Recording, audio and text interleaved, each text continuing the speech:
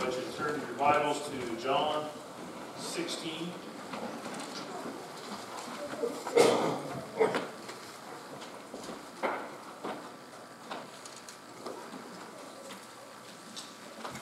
going to read verses 16 to 33.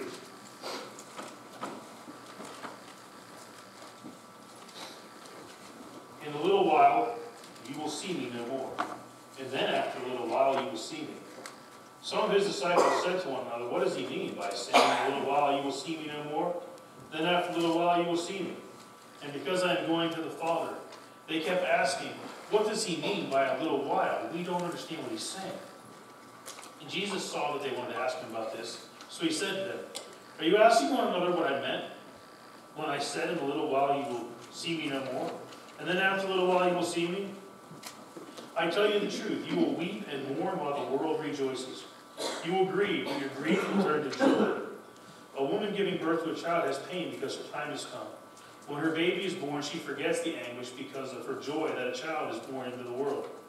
So with you, now is your time of grief. But I will see you again, and you will rejoice, and no one will take away your joy. In that day you will no longer ask me for anything. I tell you the truth, my Father will give you whatever you ask in my name. Until now you have not asked for anything in my name. Ask, and you will receive, and your joy will be complete. Though I have been speaking figuratively, a time is coming when I will no longer use this kind of language, but I will tell you plainly about my Father. In that day you will ask in my name. I am not saying that I will ask the Father on your behalf. No, the Father himself loves you because you have loved me and have believed that I came from God. I came from the Father and into the world. Now I am leaving the world and going back to the Father." Then Jesus' disciples said, "Now you are speaking clearly and without figures of speech. Now we can see that you know all things, and that you do not even need to have anyone ask you questions. This makes us believe you came from God." "You believe at last," Jesus answered, "but a time is coming, and has come, when you will be scattered, each to his own home. You will leave me all alone, yet I am not alone, for my Father is with me. I have told you these things so that in me you may have peace. In this world you will have trouble, but take heart. I have overcome the world." Now, as I was preparing for the season of Advent, I was trying to think of a theme. And that can be an adventure for me because I'm not always very good at themes. And then if I do get on a certain theme, I get too far off the what we're supposed to be on because I get caught up in the theme. I like originality, not catchy slogans that have been used before. I don't like fads or flashes in the pan, because the story of Yahweh sending his Son into the world for redemption is in no way, shape, or form a flash in the pan. It isn't something to get excited about and then put from the back burner until next time. We have a lot of things like that in life, and that's not a bad thing. The Cookport Fair is always exciting. We get ready for it, we do it, then it's over for a year. We have Bible school. We do the same thing. We prepare, we execute, and then it's over for a year. The shoeboxes have become a year-round effort, especially for Faye. But there's still the big month of November that we prepare for, we build for, and then we put all this stuff away until next year. How many days, Faye? 300 and... Oh, yeah. 300 and some odd days till next year. And we do that with certain things. I get all ramped up about my birthday. And then we put it away for a year. And so it takes a whole year to get a year older. But with Jesus, it's different. With Christmas time, yeah, we decorate, we celebrate, then we put all that decorations away till next year, but the spirit of the season can never go away. Jesus is 24/7, 365. It's always Christmas, right? If you believe in Jesus, there's no off-season. There's no, okay, guys, this gospel stuff, let's just not worry about it for a little while. You know, we don't do that. The world, though, is doing its thing all day, every day. And we are Christians all day, every day. But some days we struggle. Some days life's just hard. Somebody says something to you or about you. Somebody does something to you that just isn't right. Things happen that make us angry. Things happen that make us sad, upset, or hurt. And we're tempted to do something in response to inflict the same measure of pain that was inflicted upon us. It happens because we're human. We all have the capacity to be hurt by those around us and then want to respond. Because we have to respond. Everybody has to respond. At least that's it. We must be geared to respond.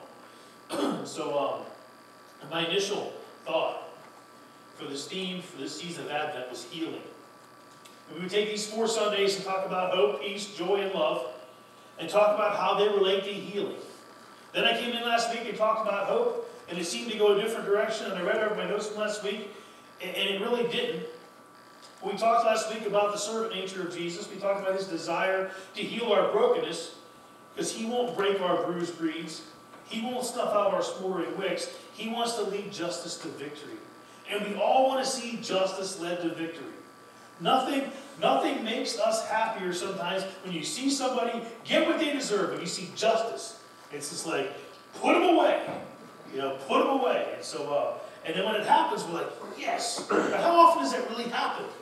Because I got to think, I'm like, oh, wait, that would make us all happy, but why does it ever happen? It doesn't happen very often.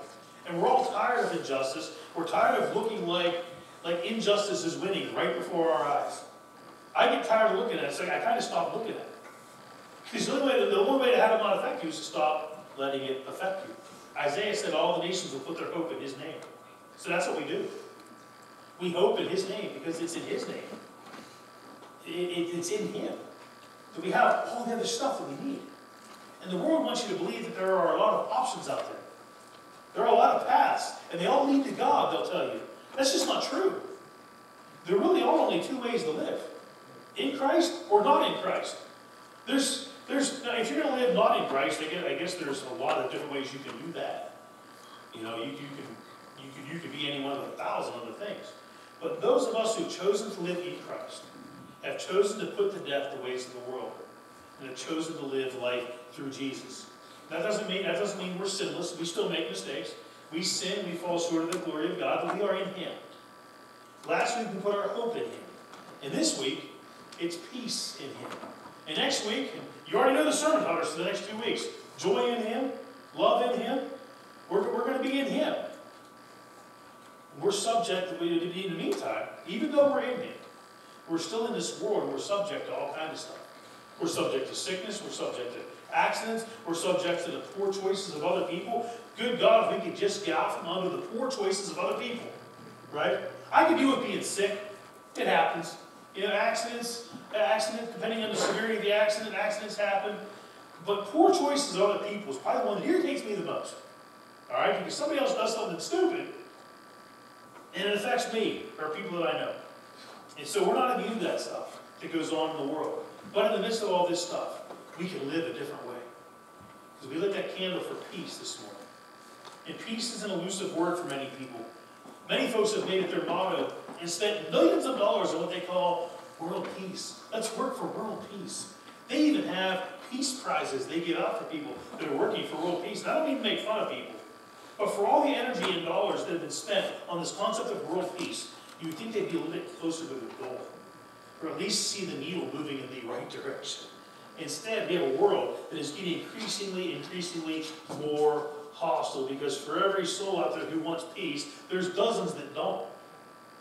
And as we get into today's passage, Jesus tells the people that in a little while, they're not going to see him anymore. Now, that doesn't go over well with them. Jesus, when he starts talking about leaving, it doesn't make them happy. That doesn't bring them peace.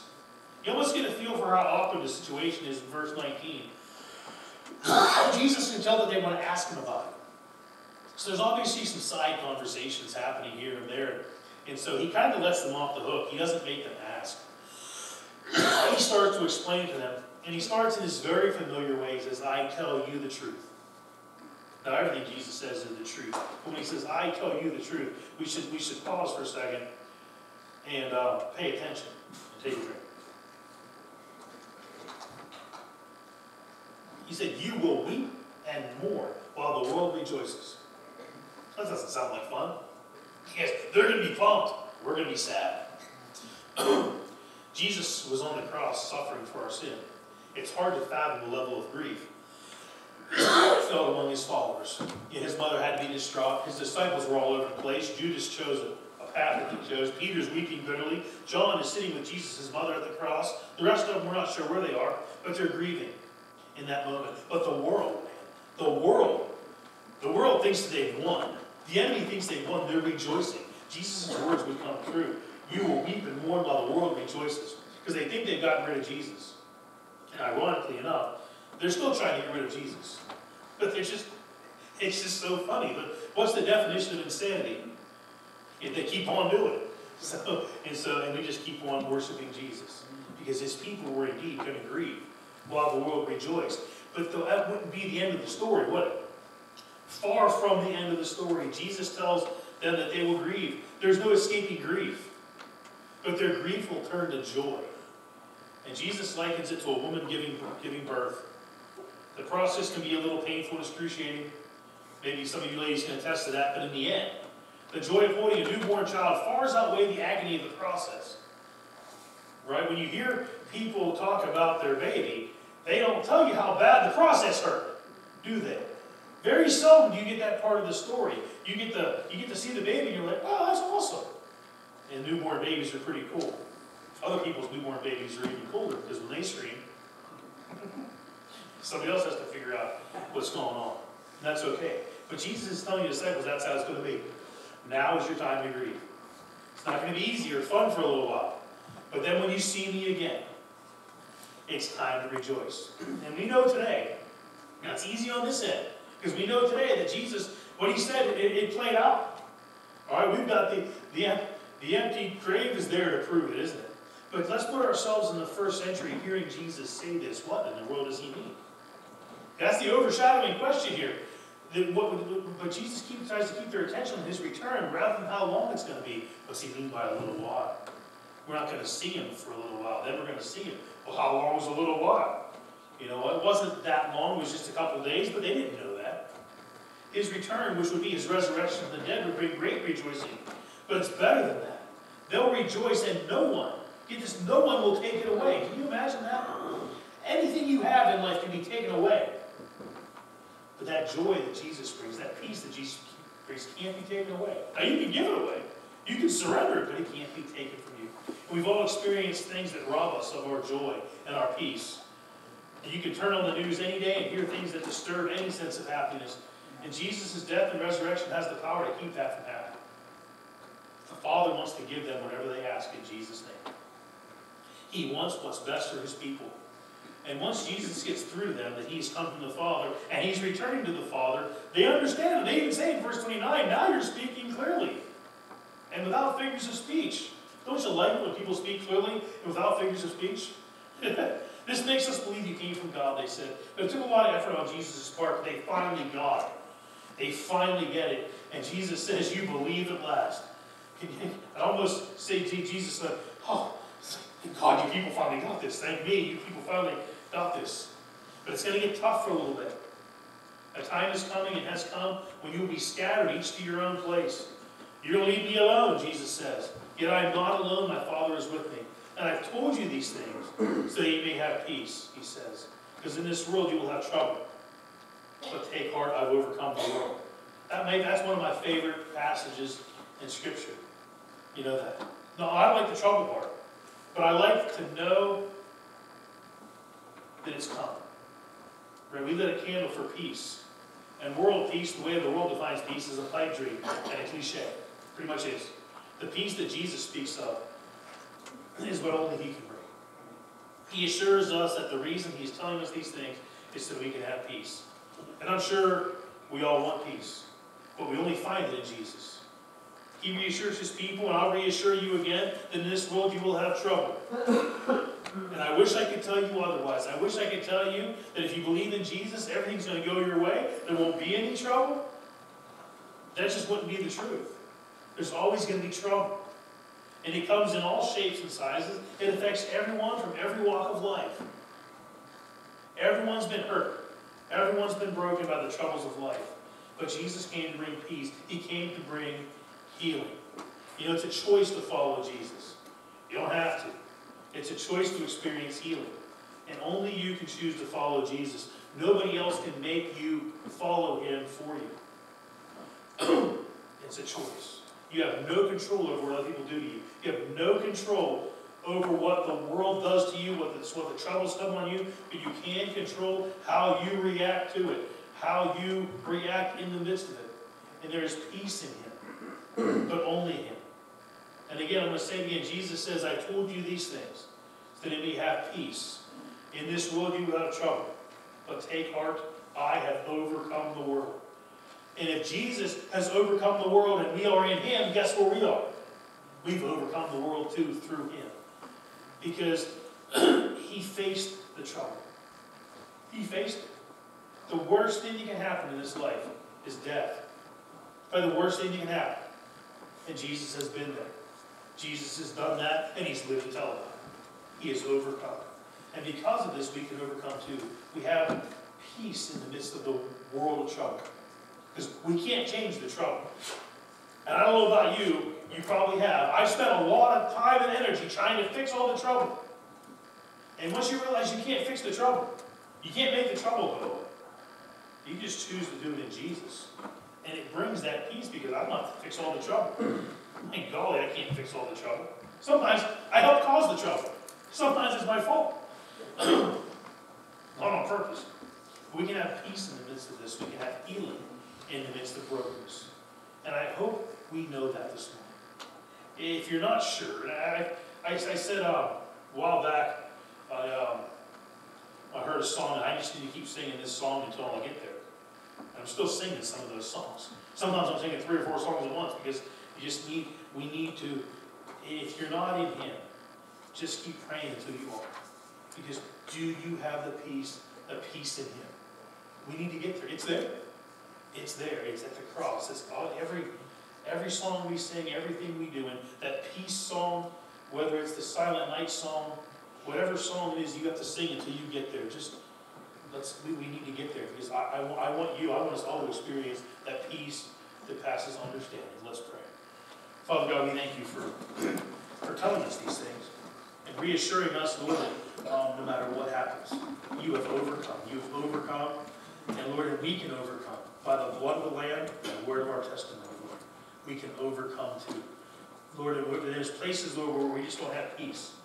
Lord, I'm sure we all have lists of places, Lord, where there aren't peace. We want to pray that you would, Lord, we would fix our eyes on you, Lord, we would be in you, and that, Lord, you would speak peace into those places in our lives that we don't have it. Help us to be in you, to experience all that you want us to experience, Lord. You said if we ask it in your name, Lord, you will give it to us. We pray, Lord, for the peace, the hope, the joy, the love, all the things that come from knowing you, Lord. In this world, there's trouble. Lord, we take heart this morning because you've overcome the world. It's in your name we pray. Amen.